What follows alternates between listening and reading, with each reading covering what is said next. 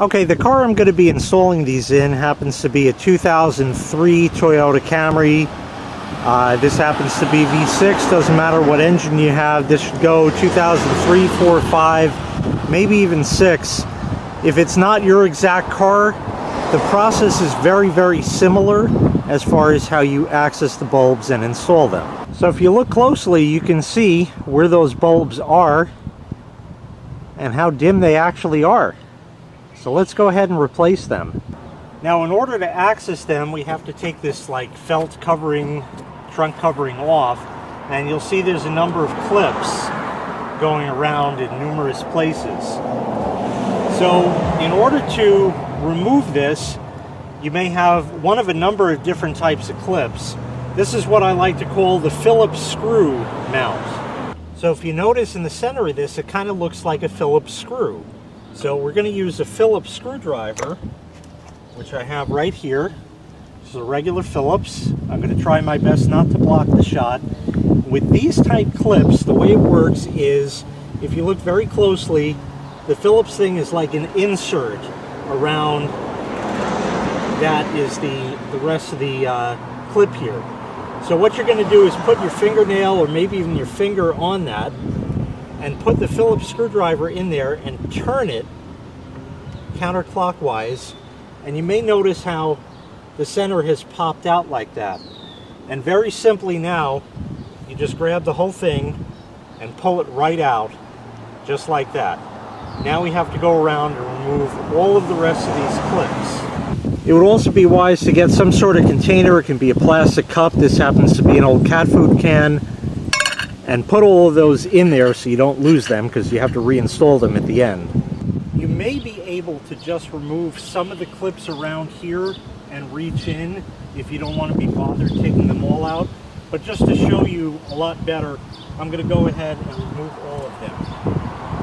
So right here, once again we hold it, put the Phillips screwdriver in there and turn it just ever so slightly, and it pulls right out and goes in your container.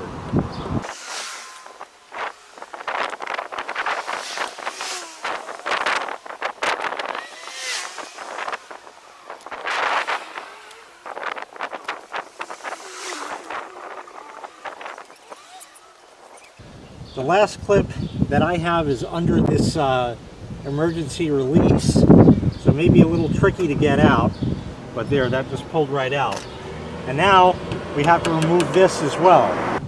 So to remove the emergency release in the trunk, you want to get a flat blade screwdriver and come in behind it here, and you're just going to pry it out. It's going to take some force.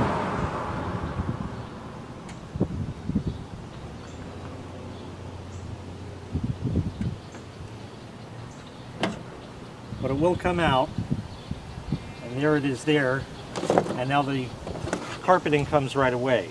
And now here are the bulbs here.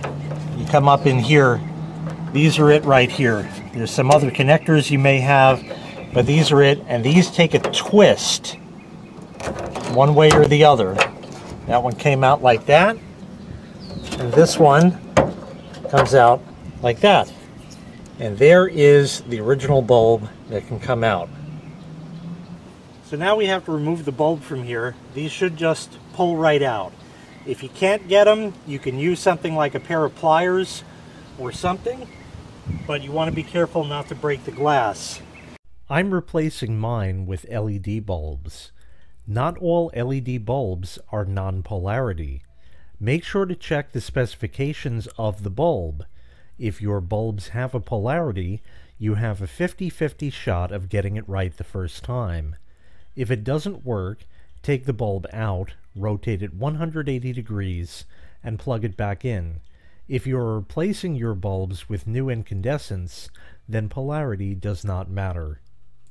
Now these are going to go in exactly the same way. Doesn't matter which way you put them because they're non-polarity.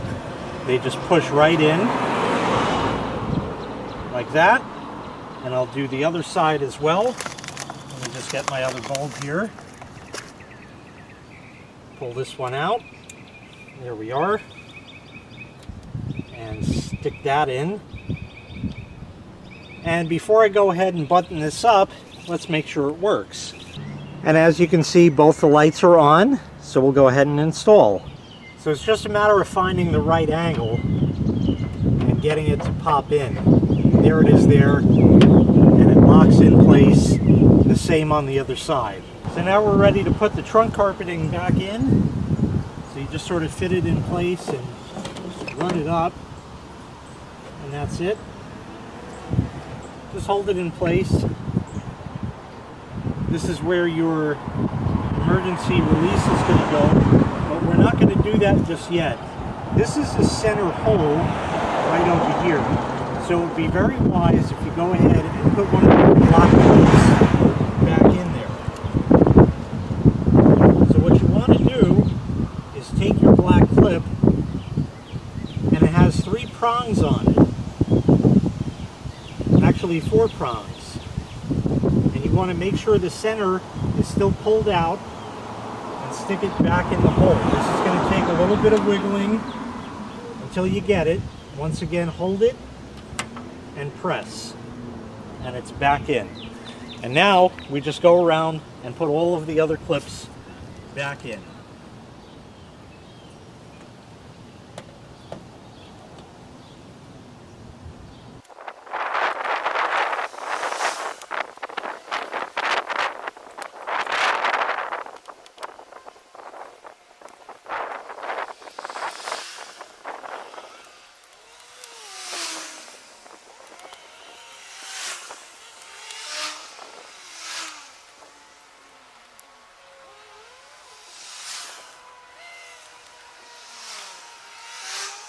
And now we have to put the emergency eject back on.